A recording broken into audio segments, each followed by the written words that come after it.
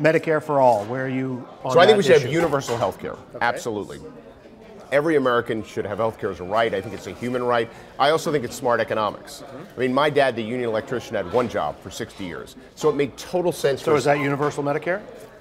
No, I would do something different.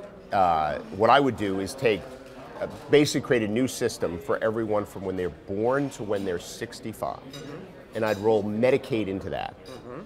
And then after 65, they'd go to Medicare. Maybe over time, those things could merge together. But right now, I think you leave Medicare alone. It works. People are happy with it. I don't think our seniors want us to take their Medicare. Would you phase out employer-provided health care? Yes, that's how I'd pay for it. So basically, new system.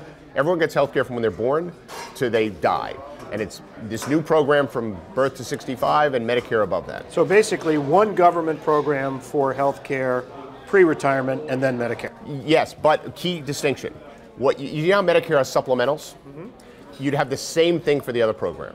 So you basically get a backbone system that everyone gets, and then they can buy supplementals, or they can opt out if they want, and get a small tax credit, and buy private insurance.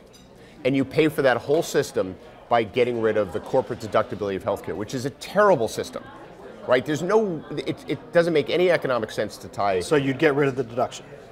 Get rid of the deduction, right? I'm one of those people who thinks you should say how you're going to pay for things.